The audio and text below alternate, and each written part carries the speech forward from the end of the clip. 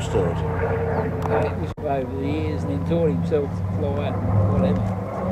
And his mate was restoring one as well, and they were both at the same stage. And then this one stopped, and he went ahead and finished his, and this one got sold to Jim Wally here, which was really good. And then they took it all back up to Queensland and finished it.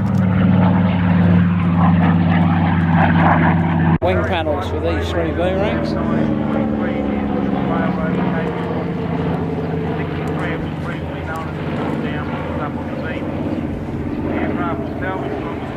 Over the years,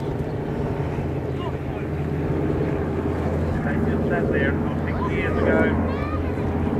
They were bought from Jim Wally and James Edwards. As we know, with Shorebird, some of the conditions you get them in, no restoration's never easy. But it has been faithfully restored to the original, I would say better than original condition, except for being converted to dual seats.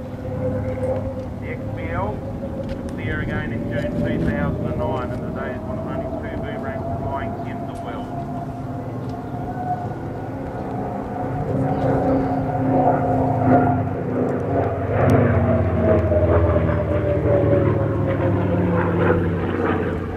Also, these were thrown in the 83 squadron, just been informed. The gentleman just going down the steps there flew those with the 83 squadron, up it goes. So a magnificent aircraft.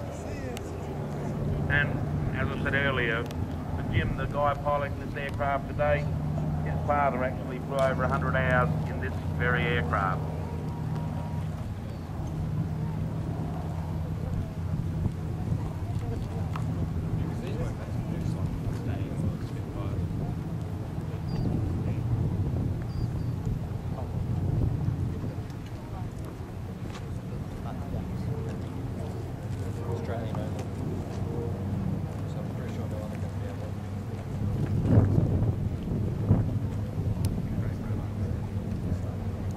We'd like to thank our sponsors today. There's many sponsors that have helped us.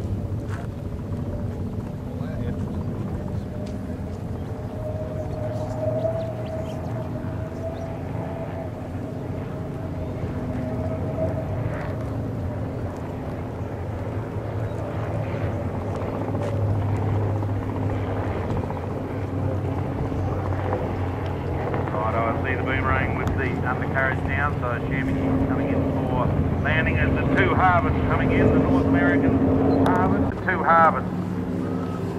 And above that harvest you can see a jet going to first. Coming in again.